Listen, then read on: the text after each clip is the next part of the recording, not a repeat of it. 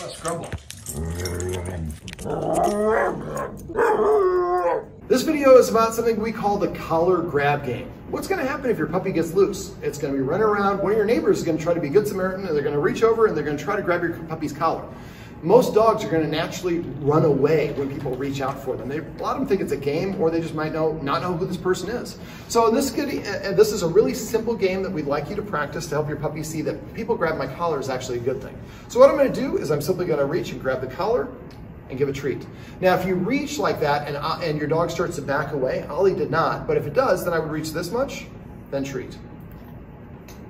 Wait for your puppy to finish chewing the treat. Reach a little bit more, treat, and work your way up to the point where you can just touch and then they get a treat.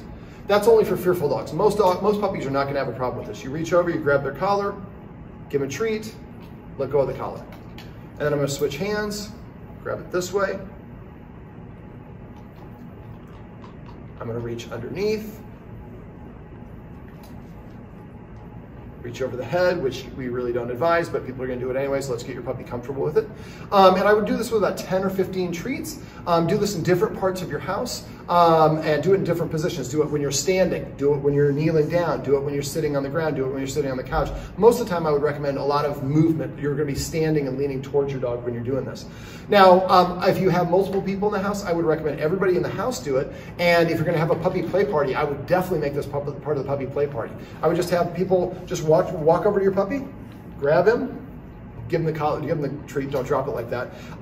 Having strangers do this. Every time somebody comes and visits your house, it'd be great for you to give them about 10 treats and walk around your house just grabbing your puppy's collar, give him a treat, walk to the next room. Your puppy will be like walking around, be like, you want this collar, don't you? I know you want it.